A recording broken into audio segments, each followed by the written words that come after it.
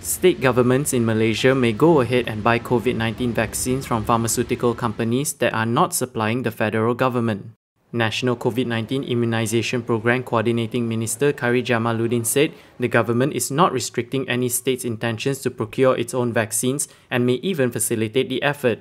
Ada vaksin-vaksin lain yang telah mendapat kelulusan oleh WHO yang kerajaan pusat tidak beli.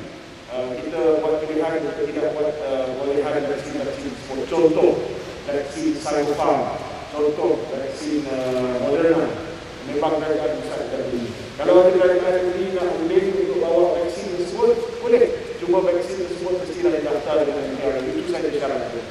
Khairy, who is also Science, Technology and Innovation Minister, said this after visiting a vaccine dispensing centre in Bayan Baru on Thursday. He added that a total of 3.28 million vaccine doses have been administered to the people in the 100 days since the launch of the immunisation programme.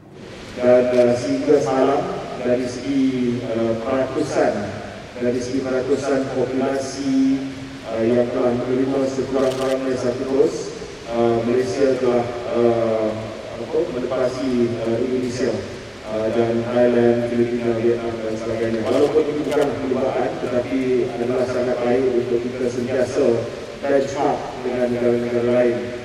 Jadi dari segi ada suntikan harian, saya telah minta supaya ditingkatkan, sentiasa ditingkatkan dari hari ke hari.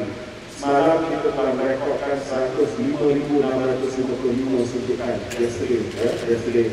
Most of that, 95,844, was the first dose.